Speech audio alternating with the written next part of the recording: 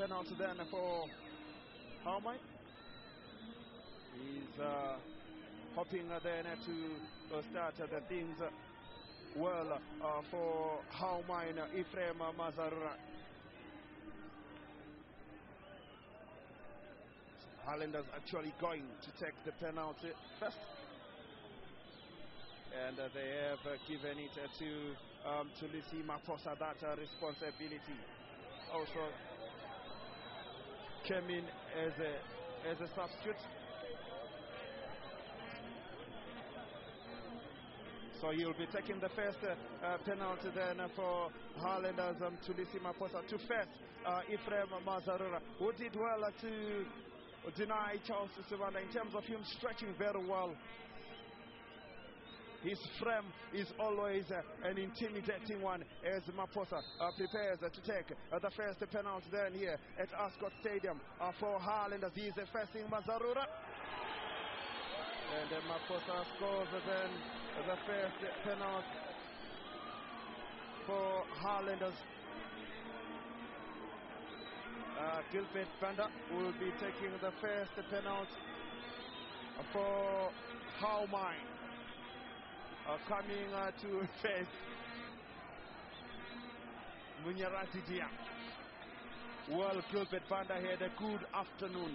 One of the reasons why Haumine went as far as the penalty shootout. How is he going to perform then from the spot? Gilbert Banda, he is a former Highlanders captain, Kita, as they like to call him, facing Munyarati Itia. Gilbert Banda comes up and he converts the Haumine captain, making it look easy. It's 1-1.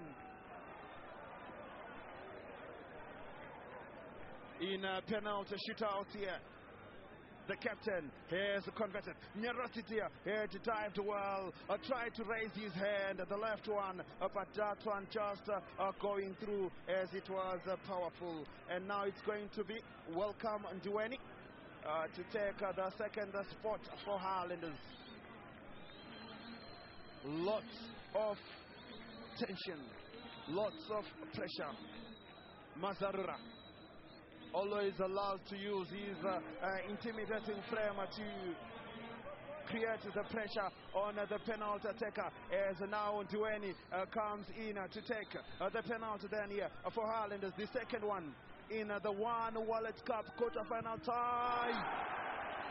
It's over the bar then from Ndweni. It's advantage Haumine. It's advantage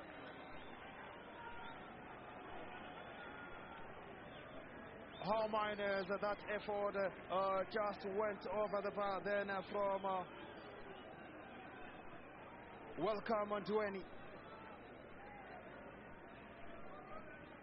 And Haumine will have to convert this one just to have a further advantage. It's going to be Mazarura, the goalkeeper, to face his opposite number, and he does well, and he will do the dance as well. A fine dance from Mazarura as they lead this one 2-1 here. It's advantage Haumine.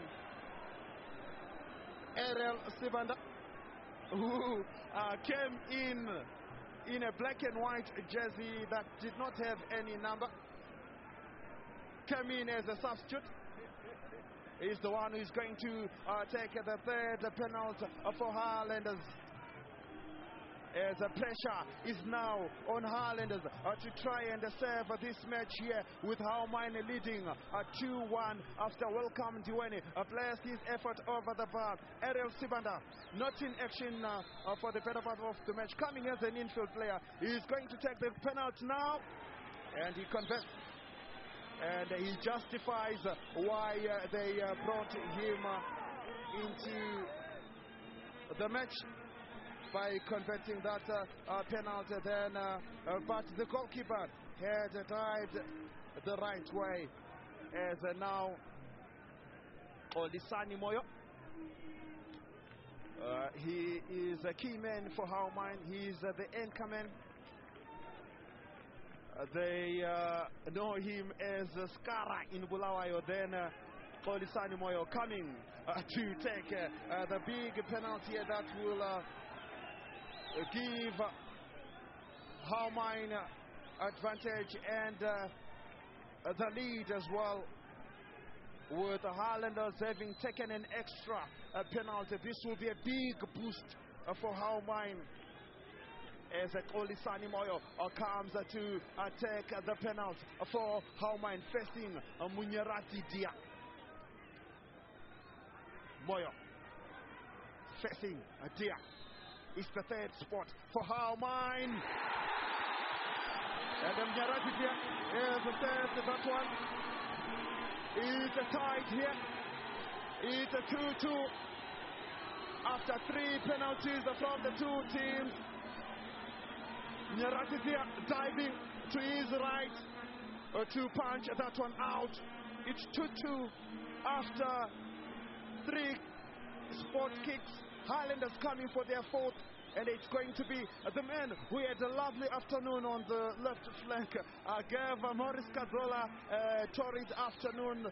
Although Kazola will say with his tackles, he did save Haumine.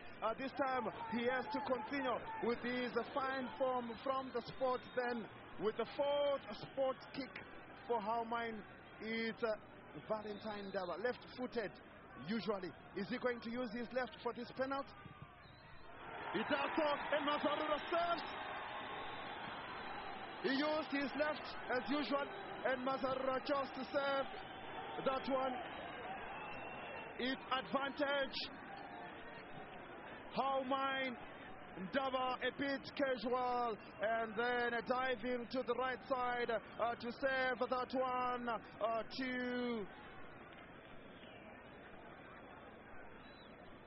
to the left. Then the dive very significant in saving the situation. Wanda Sitole is a good dead ball specialist, and he's likely to have that confidence as he comes for this penalty spot here. It's 2-2, but Highlanders have taken their 4th penalty. This is only the 4th for Haumine, and if Sitole converts this one, it will be advantage. Haumine, a bit of talking from Pilani Ngube. Wanda Sitole looks down a bit, lifts his head, then prepares to come and take the 4th penalty then for Haumine. And that one goes in. Well struck penalty then by Wanda Sitole. It's a 3-2 here then to Haumine, and it looks like it's advantage Haumine here. This is the last spot kick for Highlanders, and it's going to be Munyarati Dia. He has to try and equalize for Highlanders. If he misses, it will be a fine one then for Haumine. Here he comes up now, Dia. He converts. Well struck. It's a 3-3. Haumine simply have to score this one. Look at Dia and Mazarura. Brighton Tube introduced as a sub has to score this one for Haumine to sail through to the semi-finals of the One Wallet Cup. He's facing Nyarati Dia. It's a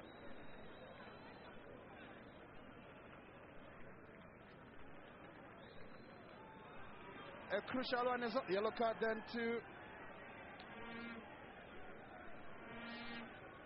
If he converts this one, Brighton to the Haumine are through to the semi-finals of the One Wallet Cup. Nyaratitia, yellow carded in a penalty shootout stage. It's a big penalty then for Brighton to be a big penalty for Haumine. Is it going to be a big result for Pilani Ngube and Haumine as Tuve comes up? He converts that one, and it's the big one for Haumine. They win this one on penalty shootout. They send another seeded team out of the One Wallet Cup. They clinch it 4-3 then on penalties. And they've done it in penalty shootouts. And the 10th thing, you just want to follow the 10th thing as